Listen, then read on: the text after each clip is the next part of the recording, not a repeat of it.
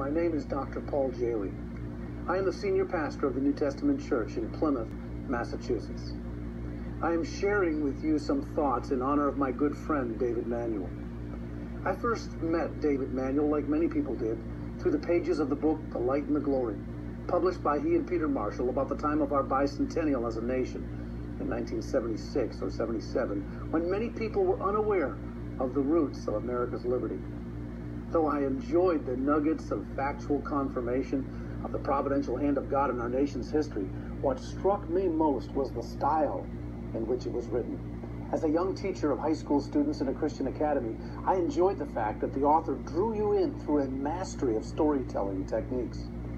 I would find out years later that this style was the artistic work of David Manuel, combining thorough research with storytelling. And though I met Peter Marshall at several conferences over the years to which I was also a speaker on similar topics of America's Christian history, I met David Manuel not in the context of meetings recounting our history, but in the context of prayer meetings and solemn assemblies. What united David and I was not simply the facts of America's heritage, but the truth that unless the people of God repent for their sin, what hope is there for the nation at large?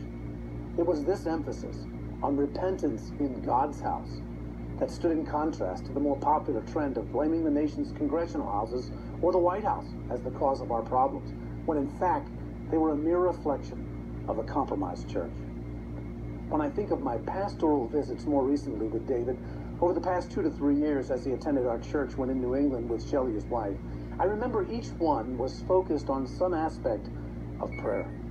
David not only understood the primacy of personal prayer as taught in the scriptures, but also corporate, selfless kingdom prayer.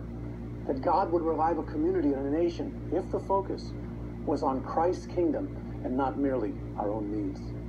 This kingdom type of prayer, resting in the Lord's Prayer, required greater self-sacrifice, a deeper work of the cross, and putting the needs of others ahead of your own. All themes that had dominated David's writing for decades.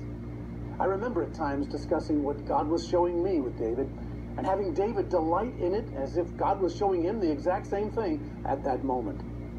He seemed to ever be a child before the throne, and always made you feel as if you were teaching him. The famous painting of the Continental Congress on their knees in prayer in September of 1774, with Pastor Jacob Douchet exhorting the delegates from Psalm 35 in prayer, will always remind me of David.